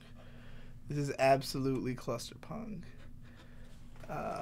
And it's very Hajime Ueda-esque as well. Here. It also came with this little bookmark. I love it. Alright, well, is that all? Yeah, that's everything for this box. There's only one left. Alright, last box. Weaves are gonna check out at this point, so you might as well fucking plug your shit before you get into actual books. Yeah, this is the real book stuff. Although there are some Japan-related things in here too. Okay. You know, I mean, it's me after all. I wouldn't be reading real books if they didn't pertain to anime in some way. It's true. Yeah. So let's start with, this. The Japanese Mind, which is a book on Japanese culture and anthropology. And reading it has enlightened me to a lot of things about like the way anime is made. Or even not just anime is made, but like undercurrents in Japanese culture to begin with. Mm-hmm. Like there's this concept in Japanese society called giri and ninjo. Your obligation to the society and your, duty to yourself. The idea is, and a lot of scholars have said that like the fundamental conflict throughout Japanese history has always been the giri and the ninjo. The greater good of my lord and my society, or should I pursue my own interests? Mm-hmm. The classic kabuki example is like a samurai who runs off with an illicit lover. It's essentially the same as the communist versus. Well, I mean, I wouldn't project that kind of like Western lens on it, but the point is like whenever you see a bunch of anime, and it's always like a protagonist who has to sacrifice everything or whatever, or characters who are seemingly fine with like bittersweet endings because of that. Right. It tends to come down to giri and ninjo. And this book is just filled with stuff like this, and it's a fantastic book. If you're looking to learn not just about anime, but about like understanding it on a deeper level and understanding Japanese culture, this book is I think a must read. Okay, I'll read it right now. Done. I know everything about Japan. I am Japan. Okay, this is Joseph Alber's Interaction of Color. It's a textbook that's often used in like art school. Very good palettes. Yeah. It contains examples of palettes. It contains notes on color theory. This I will definitely read immediately. Yeah, it's a very interesting book. What's it called? I bought this book when I was like getting into like composition and cinematography for anime. So I was like, okay, I like these colors. I don't like these colors. I kind of want to know why. And I kind of want to know what artists think about when they choose the palettes they choose. Like Bakemonogatari, great example, You'll see like example palettes that are very similar to the ones in that show because that show has a very strict understanding of color palette. Yeah. I mean, the Kizu film, yo. Oh, like there's no blue in those movies. It's crazy. No Oh, blue. Fuck blue. Fuck blue. All right, what's next? All right. You continue with this, production line of things. Here is the SCAD Essentials Storyboarding Essentials. It's a textbook used by Savannah College of Art and Design. School that Nino goes to. Yeah. And it's basically a guidebook on how to storyboard and the principles of storyboarding. And I didn't want to storyboard anything, but I read this because I wanted to understand the massive storyboard collections.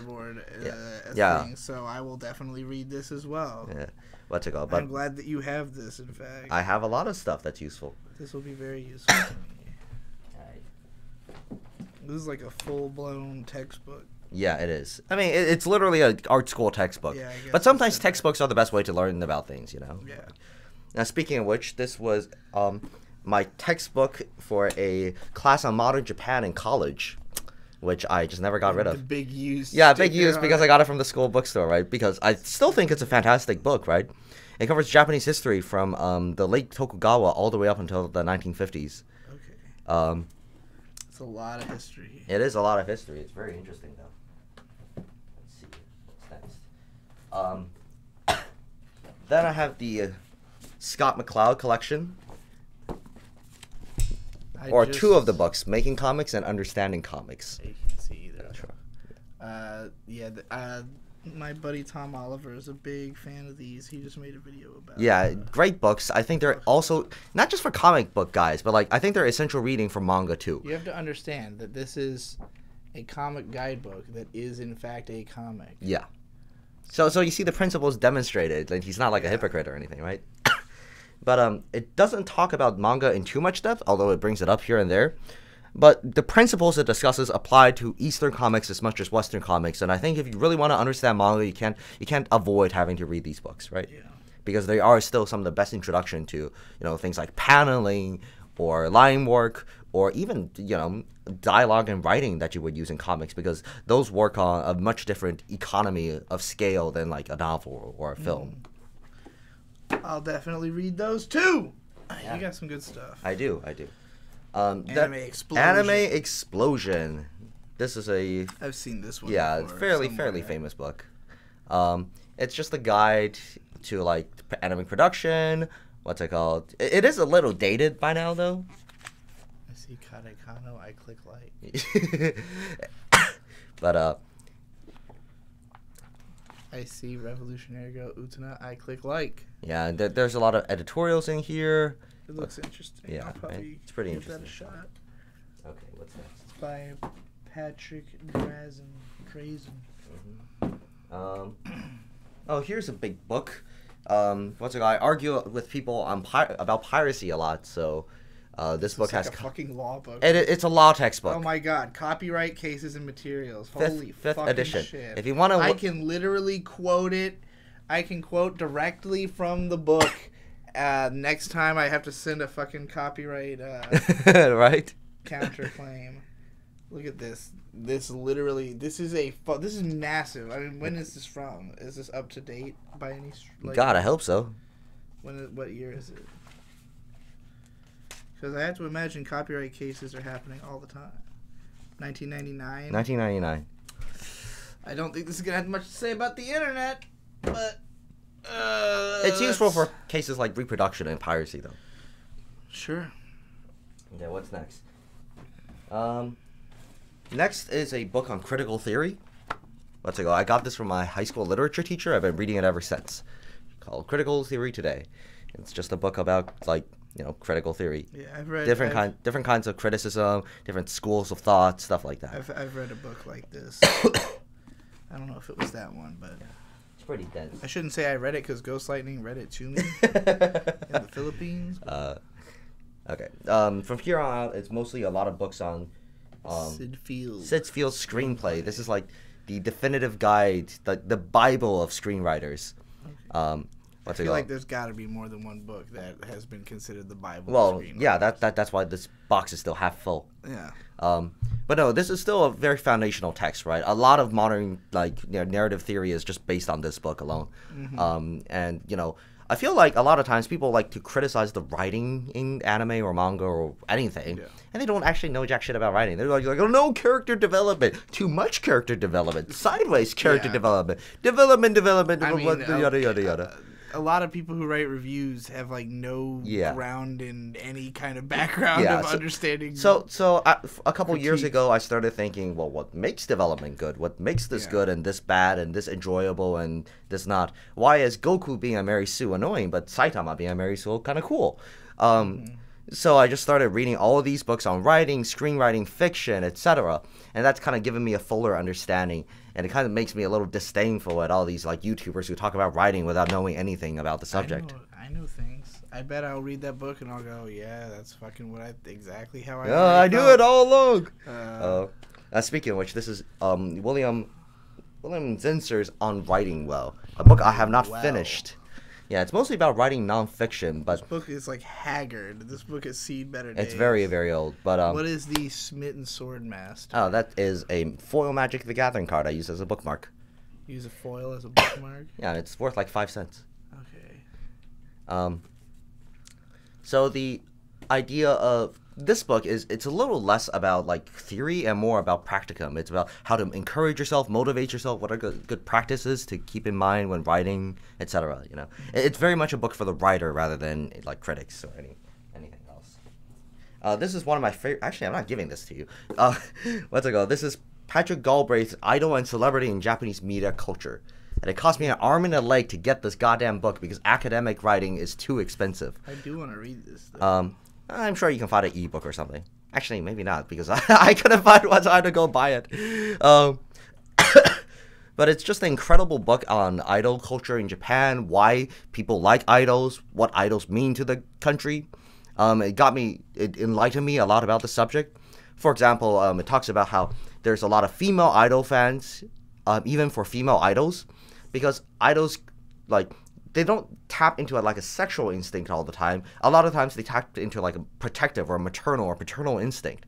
The relationship an idol has with her fans is often one of like support and encouragement. You're there to nurture your idol by giving her money. The idol isn't really expected to give anything back to you. She's basically a Neopet. She's basically a Neopet. That's a good way to put it, right? She's like a virtual pet that you can occasionally shake hands with at a live event or something like that. Also draws a distinction between things like idols and K-pop stars, you know? Like, the K-pop stars are people you look up to, you go to their concerts because you just think that'd be a good time. Idols don't really have any talent, they can't sing, they can't dance, they don't wear very sexy clothing, but, you know, you're there because you want to nurture them. That's the at least that's what Galbraith says is like the fundamental appeal of idols. I think that comes through in idol media, so... Oh, yeah, a lot. What's it called? Here's another book on writing. It's John Truby's The Anatomy of Story. It's a little bit looser and less theoretical than Sid Field's book, but it's still very well regarded, and it has a lot of really useful material in there. It's got lots of lists. Yes, he really likes his lists for whatever reason. I dig it. Here's John Gardner's book, The Art of Fiction. There's a lot of my notes in here. It's another great book on writing. What's it called? Not specifically screenwriting, Joe, just general writing. Notes on craft for young writers. Yes. What's it called? You got tons of notes in this. Yeah. Was this a school book for you? Or? Yeah, this was a school book for me in college, but I still read it occasionally. It's just a really interesting book. It discusses different kinds of plots, different kinds of characters, what you should think about when things go into, yada, yada, yada. Whether you're trying to write a story or trying to critique a story, I think this book makes a very useful resource. Speaking of which, the next two books are, I think, the two most useful resources when trying to critique a story. The first is Orson Scott Card, Ender's Game. Yeah. He wrote this book called Characters and Viewpoint. About character writing, about how to pick the best characters for your story, how to transform them, what kind of stories you need, what kind of characters, and how to make character interactions interesting. And throughout the book, actually really good. Yeah, throughout the book, it's taught me a lot. Throughout the book, he emphasizes the importance of suffering and pain. That a character isn't allowed to win unless they have suffered great pain. Or if a character wins too much, if they're doing really well, then the only way the story should end is with great pain. Mm-hmm. Good example, Ender's Game. Fucking Ender has a good time. He genocides a whole civilization. Spoilers for Ender's Game, In the sequel, he's only allowed to win because he suffered that great pain and he's moved on from it, and that's taught him something, and he's able to grow from it. So, seriously, fantastic, fantastic book. It's changed reading that book has changed my opinion on innumerable anime, from Ray Zero to Zero Experiments Lane. That book is amazing. And this book, called Creating Character Arcs, is by K.M. Weiland. This is the conclusive answer to that whole argument about fucking character development and all that. Yeah. Because this is a book that's specifically focused on writing character arcs, growth, etc., and the different kinds of arcs and the different kinds of characters it can go with. One of the things it basically it states from the outset is that a story always needs development, but not every character needs development. And that's something that you have to keep in mind, right? Yeah. The protagonist doesn't always have to be the one who's getting developed. The protagonist can be the agent of change often. That's called a flat arc, which is somewhere in this book right here. But the idea being that if the world around him changes, the protagonist can stay still. Like Forrest Gump, good example, right? Yeah. The world around him changes, but he stays still. So you still get that contrast. A normal story, the protagonist changes while the world around him stays still. But it just discusses lots and lots of different alternative strategies to writing stories and such. And it's just an excellent book all around. Cool. Last one. Oh, this is just a copy of Simpsons Confidential by Mike Rice. Springfield Confidential, whatever. What's it called? It's about the Simpsons history, their production, the writing. A lot of the troubles that happened with it. Mm-hmm. What's it called? Actually, troubles like Matt Groening's association with Jeffrey Epstein. I didn't actually know about that. But flew on the Lolita what's it called? Since the book is signed, I think I'll actually keep this. What's it called? Because it's signed to me, and I can't give that away because it's personal. Amazing. Well, that's it. That's all the stuff you're leaving at my place. So, tell us what you're gonna break in and steal in the comments below, and we'll see you next time. Actually, I think I'll keep that character arcs book.